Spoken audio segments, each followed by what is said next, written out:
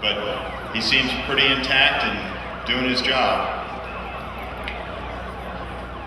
Yeah, so that it's not appearing to have any problems with the off-road portion of the course.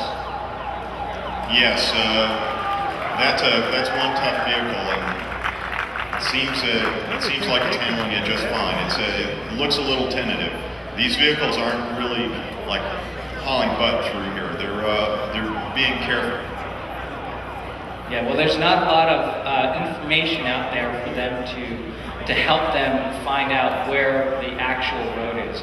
There are no lane markings. Let me ask you something. Is it because it's all dirt and there isn't a curb or sidewalk, or I mean, are the sensors that particular? Yeah, well, you've got the point data from your LiDAR sensors, but in order to help determine exactly what that data is, they use video cameras on the side that look at the lanes and try and help pick out what parts of that information are important. And Jamie, you and I were down next to the boss this morning when they were making their last-minute adjustments. It looks to me like they figured out whatever it was they had to do. Yeah, well, that team is incredibly focused and determined. They've talked about how many simulations they've run on this, and I mean, they're going to make this happen.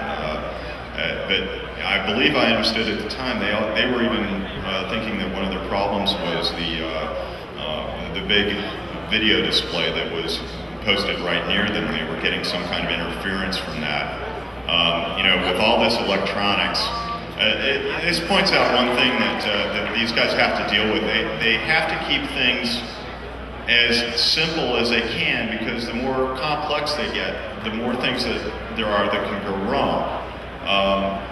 However, when you're looking at the amount of data that they have to crunch to be able to sift things out and make decisions, it's really, really hard to keep things straight. So, the tendency is going to be to put more sensors, more computers, funneling more data.